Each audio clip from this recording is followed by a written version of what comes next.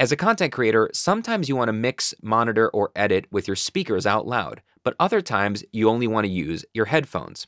And if you're anything like me, you need to switch back and forth between your monitors and your headphones hundreds and hundreds of times a day. And if you're using the Tascam Model 12 to power your studio, it's not easy to do that. In fact, there's no way built into this unit that you can make that happen. Which, to be honest, for a $600 piece of gear that is otherwise a miracle, it's kind of frustrating, especially when there's like hundreds of buttons already on this thing. But wishing isn't gonna get us anywhere, so in this video, I'm gonna show you exactly how to create a monitor situation where you can switch between your speakers and your headphones and produce a mix-minus setup for doing live streaming or remote podcasting. Let's get into it. Hey, I'm Brian Miller, and welcome to Audio for Content Creators, where we help you sound better and level up for all your content creation needs. See, the big design flaw in the Model 12 is that the headphones are tied to the main outputs. And when you're using the Model 12 as a USB interface, it uses the mains as what it sends over the USB. So if you're live streaming or doing remote podcast recording, the main outs are what this is sending over the USB. One of the quirks of the Model 12 is that in order to use it as a USB interface, you actually need to set channels 1 and 2 to PC, which happens up here.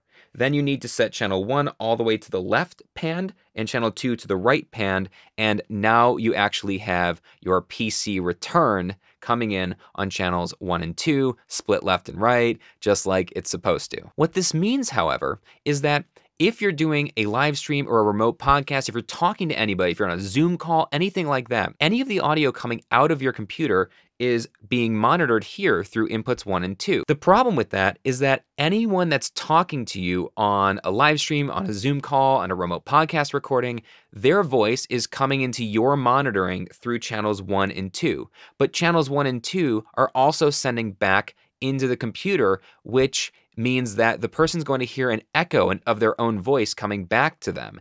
And it's incredibly frustrating, and this is what mix-minus is for. Hey, other Brian, I heard you wanted to find out what it sounds like when a mix-minus is not engaged. Well, this is what it sounds like. It's very difficult to talk, it's very difficult to concentrate. But if you engage that mix-minus, now it should be so much easier for me to talk to you, to have a conversation. Thanks so much for fixing that. Luckily, there are lots of additional output options we get on the back panel of the Model 12. And so what we're gonna do is we're gonna leverage the sub-outs to create this new routing solution. In order to make this work though, you're gonna need a couple of pieces of equipment, and depending on what you already own and what you don't, this could run you anywhere from just $60 to $200 to do this, which is not what a lot of people wanna hear after they've already spent $600 on a piece of gear, but that's where we're at, and I hope this helps. So here's a rundown of all the gear you will need to make this solution work. First, the hub of this entire solution is a Mackie Big Knob passive monitor controller. I managed to snag one of these on eBay for like 45 bucks. Check your local marketplace, check eBay, they pop up all the time. In a nutshell, the Big Knob allows you to have 2 input sources and 2 output sources that you can toggle between independently. Plus, it's got a big freaking volume knob, which is a wonderful thing to have on your desk, plus a mute switch and a dim switch, which I find myself using constantly, and even a mono switch for the music producers out there who want to check their stereo mixes in mono before they finalize. And to reiterate, this is a passive controller. You don't need to plug this into power at all. It's purely analog, it's purely passive, which is wonderful to not have another thing to plug in. Next, you're gonna need a headphone amplifier. I'm using a very, very cheap Behringer 4 headphone amplifier. And what this essentially does is it allows you to take a single headphone jack out of any device and split it into 4 individual independent headphone signals. So up to 4 people can actually plug their headphones in, and each of them have individual volume control. So I could have mine louder or quieter than yours, and vice versa. Each person can dial it in. And lastly, you're gonna need cables. You're gonna need a lot of cables. You'll need 4, count them, 4 XLR to 1/4 inch TRS mono cables. You'll need 2 1/4 inch to 1/4 inch TRS mono cables, and you'll need 1 specialty cable, a split 1/4 inch TRS mono to a 1/4 inch TRS stereo. Whew. Okay, now that we've got all of our cables, we've got the Mackie Big Knob, and we've got our headphone amplifier, let's handle the routing. First, we're gonna use our XLR to 1/4 inch TRS cables to connect the main outs on the Model 12 to source 1 on the Big Knob. Then you're gonna use your 1/4 inch to 1/4 inch TRS cables to connect your sub outs on the Model 12 to source 2 of the Big Knob. So now we have 2 ways to get audio out of the Model 12. We have the mains, which is typically what people use, and that's what's going to go over the USB. And we have sub outs, which in just a little bit, we're gonna see we can route different audio to the subs than the mains, and that's how we're gonna handle the mix minus. So we're gonna take our 1/4 inch TRS to XLR cables and go out of monitor 1 and the Big Knob to our speakers, our monitors. Now, if your monitors don't take XLR, if they take 1/4 inch, then here you would actually need a 1/4 inch to 1/4 inch cable instead of the 1/4 inch to XLR. This depends on what speakers or monitors you have. And now we're gonna run monitor 2 from the Big Knob into our headphone amplifier using that specialty cable.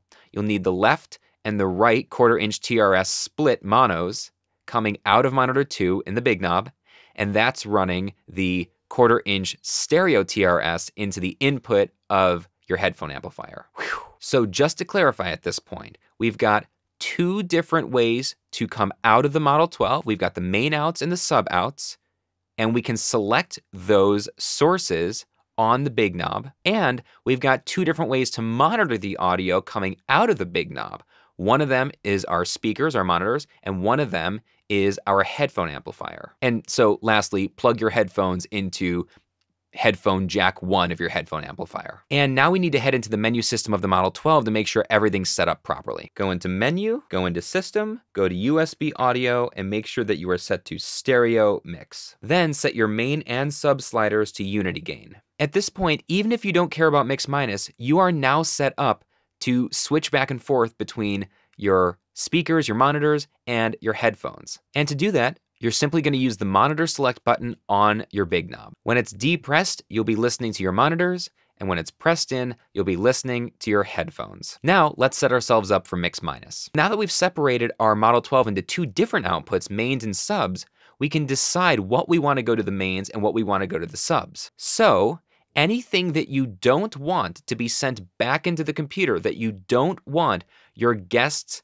to hear if you're on a Zoom call or a live stream or a remote podcast recording, you're going to get rid of the mains on those channels. Right down here on all the channels, every single channel has a button for main and every single channel has a button for sub. So press in the subs on every single channel because you are gonna monitor out of the subs, which means you want to hear everything that's coming in or out of this board. But you're gonna depress the mains button on anything you don't want sent back into the computer. So you don't want the computer's output sent back into itself, right? You don't want the person who's talking on Zoom to hear their voice come back to them. So depress the main on both channels 1 and 2. So now we're gonna press in the source button on our Big Knob to select the subs. In other words, everything that you're gonna be hearing, whether it's in your speakers or in your headphones, is going to be the sub outputs from the Model 12. And that's good because we chose every single thing on this board to go to the subs. So you're gonna hear everything. You're gonna hear yourself, you're gonna hear whatever else is going through the board, you're gonna hear the people talking on Zoom or on the live stream or remote podcast to you. But because it's the mains that get sent through the USB and you've unselected the PC return on channels 1 and 2 from the mains, they won't hear their voices coming back to them. And now you've got mix minus.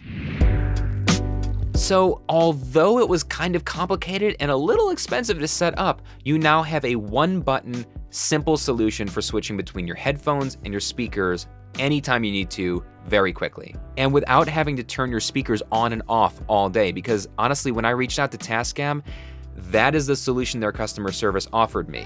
Was, well, if you don't want to hear it in your speakers, just turn your speakers off. And I remember going, yeah, but I switch back and forth hundreds of times a day. So I can monitor in my room, I can hear how the audio sounds in a natural way, and then I can put my headphones on and hear the clarity and hear any of the weird mistakes or hear anything nuanced that I would miss by having it in my speakers. And I think many content creators, if not most, do this if they care about their audio. We switch back and forth all day, every day. So the solution for turning your speakers on and off constantly just seems really silly. And it would have been nothing to put one button somewhere on this board. I mean, look at how many freaking buttons are on this board. One button right here that would have been, oh, like on the mains over here, just one button that would have been switched between the mains and the headphones. Or a button that allows you to toggle between, do I want mains and headphones on simultaneously or do I want them to work independently? It would have been really simple to add here, given how much is already here. And of course, this also allows you to have this mix minus, which anybody using this as a USB interface will have discovered is a real problem that wasn't built into the board at all. This is something that Rode, even though I'm not a big fan of the Rodecaster Pro, this is something they built right into the board. It's a digital mixer. There's no reason not to have a digital solution for mix minus built into the board. But alas, it was not built in here. I think Tascam got really wrapped up in making this, even though it's a digital mixer, feel as analog as possible. And so a few of these quirks that you would expect in a digital mixer in a USB interface today are missing awkwardly in an otherwise incredible system. I love this thing. It is the hub of my studio. I can't imagine what I would do without it these days. But we do need some workarounds for a few common situations, and I hope this video helped you. If it did, hit the like button, subscribe if you haven't already. My name is Brian Miller. Thanks so much for sticking with me. Come back anytime to sound better and level up. Let me know if you have any more questions on tips, tricks, things to do with the Model 12, and I'll see you soon.